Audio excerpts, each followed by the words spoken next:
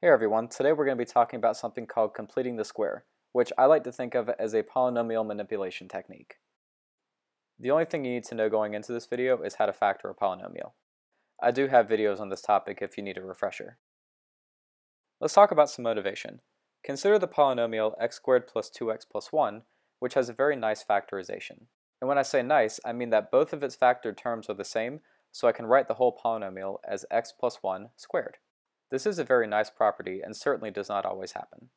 But it is really nice to write a whole polynomial as the square of a polynomial with a smaller degree. So maybe we can see if there's a way that we can get close to a result like this. For instance, take the polynomial x squared plus 4x plus 1, which does not factor like the polynomial upstairs.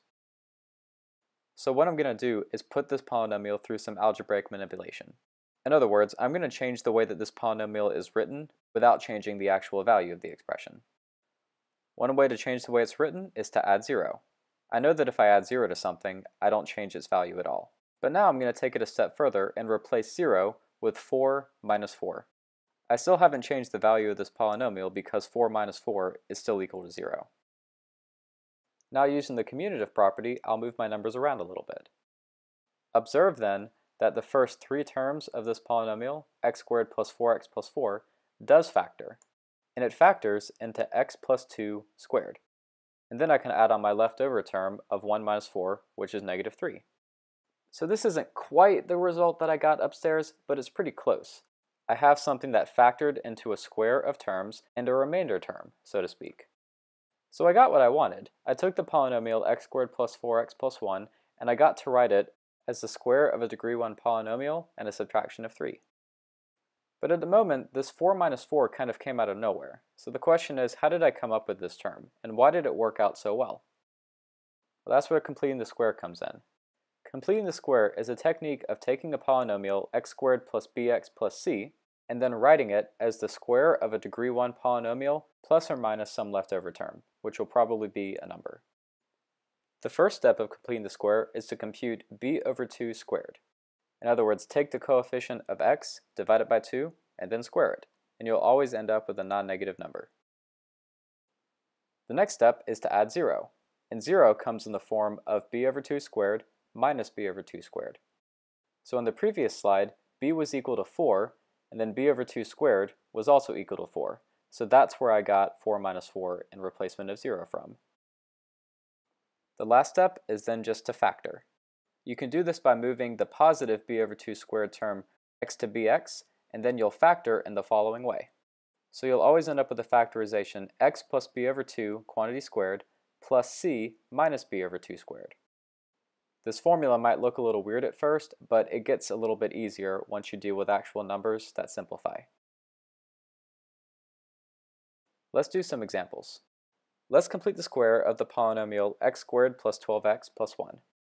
Identify 12 as our b term, and then compute 12 over 2 squared, which is 6 squared, which is 36. And that's it for step 1. Now take the same polynomial and add and subtract 36 at the same time. Before I factor, I'm going to move the positive 36 closer to x squared plus 12x. And I'll see that I can factor the first three terms because 36 equals to 6 times 6, and 6 plus 6 is equal to 12. So when I factor this, I'll get x plus 6 squared minus 35, which came from 1 minus 36. In our next example, complete the square of the polynomial x squared minus 3x plus 2. We'll end up computing 9 over 4, so we'll add and subtract 9 over 4 to our polynomial, like so. I'll move positive 9 over 4 next to minus 3x, and then I can observe that 9 over 4 is equal to 3 over 2 times 3 over 2, and minus 3 is equal to negative 3 minus 3 halves. Moving forward, I can factor the first three terms into x minus 3 halves squared, where my leftover term will be minus 1/4, and we're done. Now let's talk about completing the square in a broader setting, with the polynomial ax squared plus bx plus c, where a might not be equal to 1. For our first step, we can factor out a from the first two terms of the polynomial to get a times x squared plus b over ax, quantity plus c. I'm doing this because then I can complete the square of x squared plus b over a times x. which is the exact same process as what we've done so far. It might look worse because there are fractions involved here, but I promise the process is the exact same thing. The reason we're seeing b over 2a squared is because b over a divided by 2 is equal to b over 2a. The last step is to replace the completed square with what we have above and then simplify. Even though we do have a sort of general formula for what this looks like, this isn't something you should try to memorize.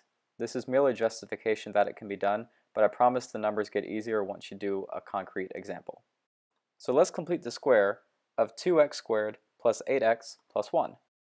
We'll identify 2 as our a term and then factor out 2 from the first two terms of this polynomial, namely 2x squared and 8x.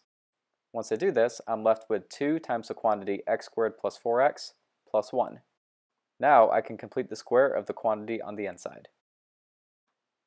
Following through the steps, I see that x squared plus 4x equals x squared plus 4x plus 4 minus 4, since 4 over 2 squared is equal to 4.